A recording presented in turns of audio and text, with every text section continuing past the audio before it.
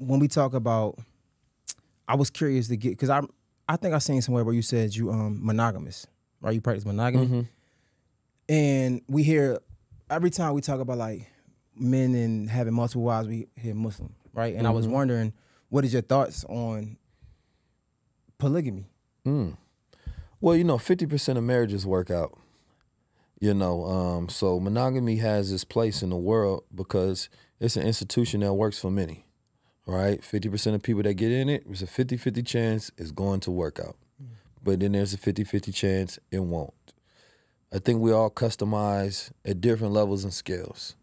We live in a society that generalizes everything. Facts. And that generalization does not take into account, right, the customization of who you are. Doesn't care about your sign, doesn't care about your personality type, your human design, doesn't care about your psychological background, your preference, none of that. There's a general assumption of that if you don't follow this, we're going to grade you good or bad. Some people, I believe, it may be a small percentage of people on this planet Earth, they're not built for monogamy. There's no way that you can tell me, and there's no science to back up that every person on the planet Earth is built for monogamy. It's an institution, it's a rule, it's traditionalism. And I think that it's good and it should be instilled because I think what it does is it allows us to nation build on a level to where we have some discipline. But I have to take into account the percentage of the planet Earth who are not built like that. And when you take into that account, you look at the people who are not doing it successfully. One would have to say maybe they're not built for it, right? And then you want to have the counter argument to say, I am. Prove it. That's it. Now, so when we get to the conversation about monogamy, it's not just Muslim. We looking at, our ancestral intelligence. Polygamy. Or polygamy. When we looking at it, you're going to look at African countries, right? And you're going to see them practicing it, right? I just left Ghana. In Ghana, somebody told me I need to have 22 wives, right? You got that much money? I ain't got no time. Hey, now. I ain't got to have no 22 wives. Maybe 19. This guy. No, I'm just messing with you. I'm going to do monogamy. But, I believe that, you have to look at these different structures and orders across the planet Earth. But I believe that here in America, we have to start with the foundation of one.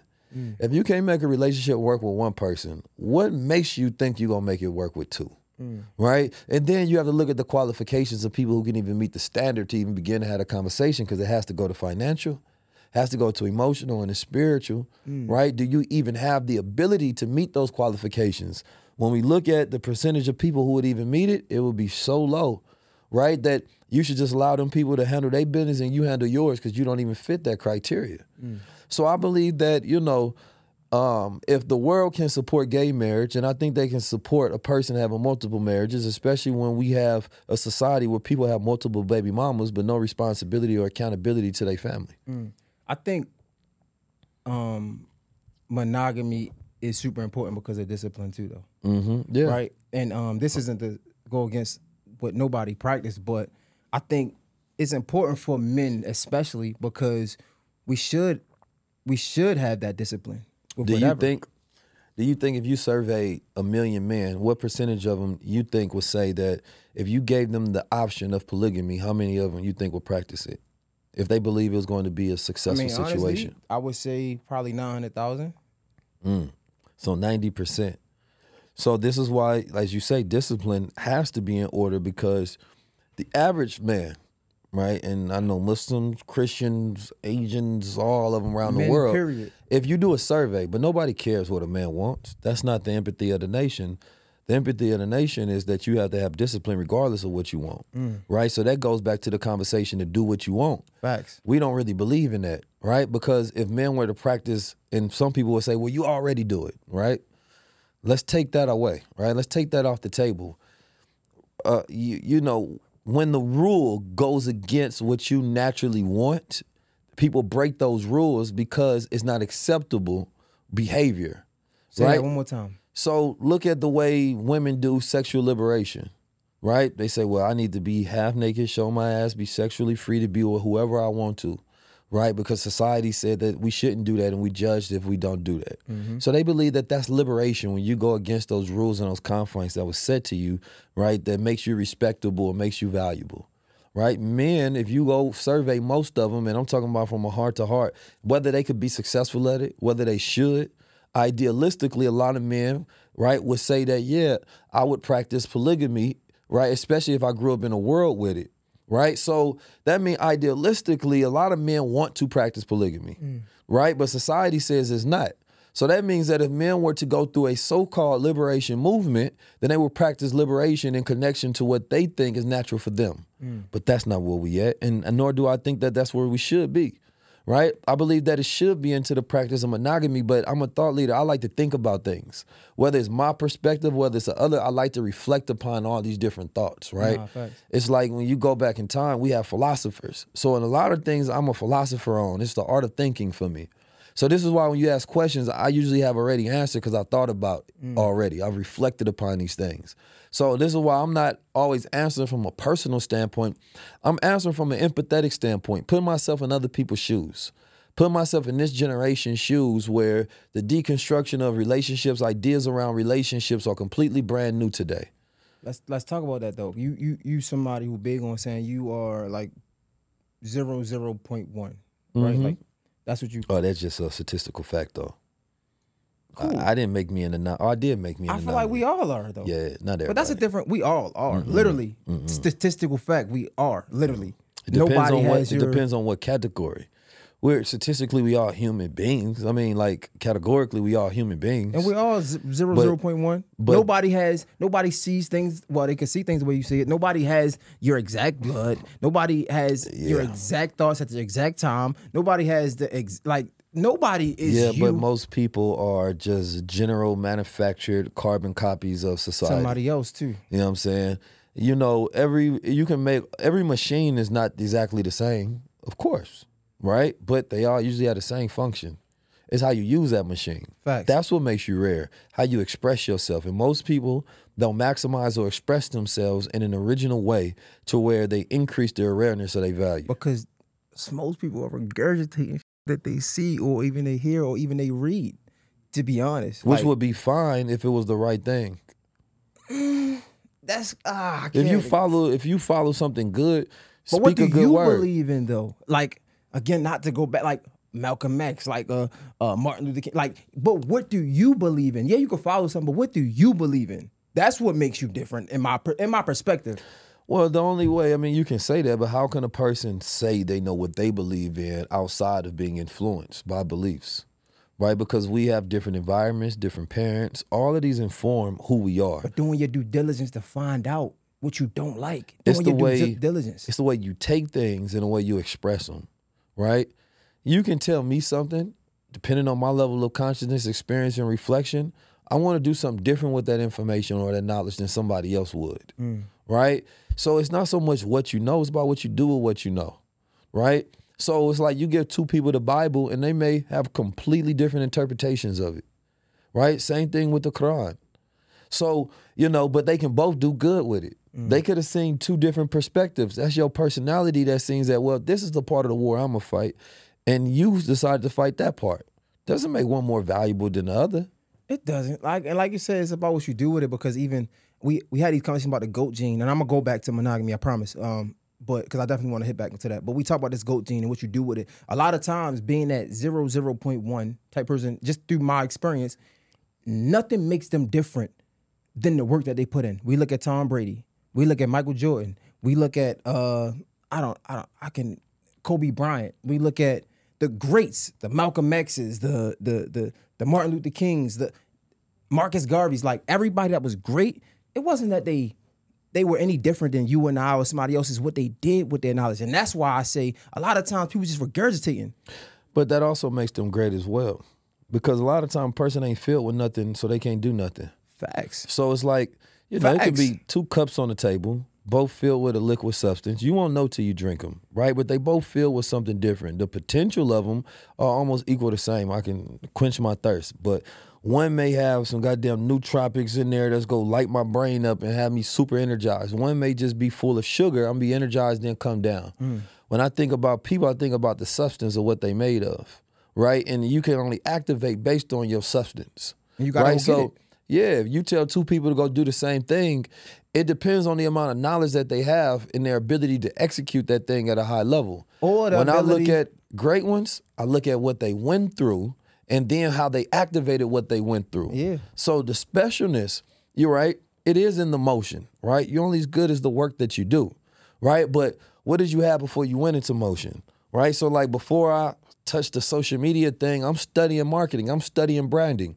So yeah, you wanted to study it. I mean, you wanted to tap into it and do it, but you didn't. What did you do in preparation? What was that time you spent in the womb? The womb is not just the time you spend in your mother's stomach, right? The womb is the time you spend in the darkness preparing for the light.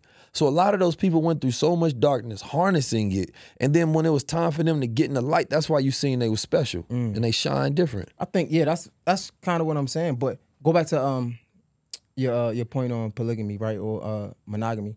I feel like the opposite of what you said, right? Most people would say yes, but that's why I want to be monogamous in a way, because I do, and I'm gonna say this just honestly, like I think I am a part of, or should be a part of that 1%, is however we say it, right? That's who I know I am, right? In order to be that person, I have to walk a line of just be different, right? I understand. I'm gonna keep it all the way 100 with you. I'm engaged. And shit, there's women out here that look great, amazing. But I know that the person I want to be and the person I want to die, the legacy I want to leave, I want them to say, Jay was this, and then monogamy is one of them things. Say I was faithful to one person.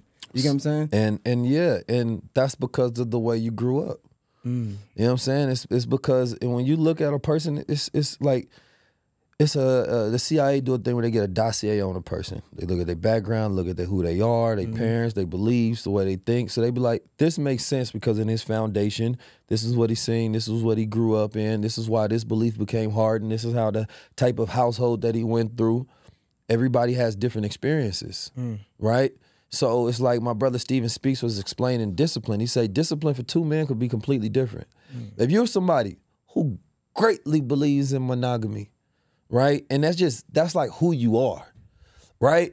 It takes way less discipline than a man who don't really believe in it, but he believes it's the right thing to do, right? So it's gonna require him more discipline. Then add on top of that, man has a lot of money, a lot of influence, power, lot of emotion, right? So now the temptation is higher because there are so many more women that want him, right? So his discipline level has to be higher, right, than a man, let's say he's just an average man and he believes in this thing, right? Or he's not, on social media, nobody really knows. He's not dealing with the same temptation. So it's like, for me, it's just taking in the empathy that we're all different. So the requirements of each man is not the same. No, that's a fact. Right? And that's all the point that I come from, because like I said, I believe in monogamy, but I'm speaking on it from a standpoint of thinking about how we're all different a lot of times and why, you can villainize one man and say he's better than the other because he doesn't practice what you practice, because you don't know what's required for that man to do the same thing for you to do. But it ain't about villainizing, right? It's about holding each other accountable. But we villainizing in society. That's why it's illegal. No, facts. I'm talking about our conversation. Yeah. We're not villainizing. But polygamy is literally illegal, right? In what, 49 states?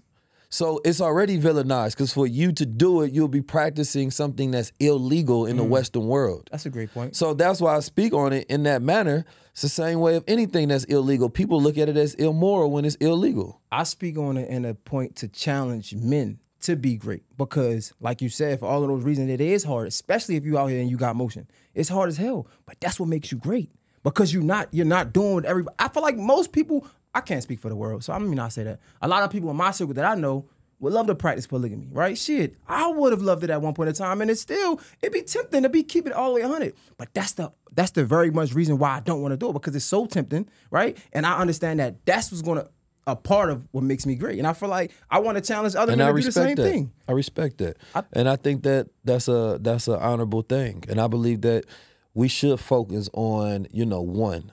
Right? And we should figure out how we can master that domain before we even have any more conversations around this subject. Bless you. Bless you. But if you was born in Africa, in one of them countries, but I wasn't. Yeah, I mean, you're right though. Contextually, you can't go out there and everybody be trying to villainize it. That's the problem I have with it. I just don't like how we judge people because we grew up in America and they grew up in we grew up in a Western society. Oh yeah. And you have to understand that if it's not an ancestral practice, it might not be in your DNA. You know what I mean? So you may be going against your own DNA to practice the rules of the land to be considered a good man. Okay. But yeah, practice monogamy. Yeah, I'm never just gonna have just a one thought on it. I got all around thought process. So all right, so hold up though. You gotta choose a side though, right? We know that. You can't just straddle the fence. That's not straddling the fence. It's speaking both truths. How do you speak both truths? If I was born in Africa and Ghana, I promise you I'd probably have multiple wives, no problem. Especially being a man of money and position and power. And that would be normal and that would be chill. And nobody in the land would be judging me for it. And it wouldn't even be a conversation. So that's speaking both truths, just putting yourself in. It's different contexts that matters. Okay. You know what I'm saying? Like, I get it. The context is different. So the empathy has to be applied. I speak to a global audience. So I'm not just speaking to somebody who has my frame of thought and my reference point. I'm speaking to people like, what? Over here is this and over there is this, but I'm like this. And it's like I'm speaking to all different points of consciousness so that they can see themselves in the conversation as well.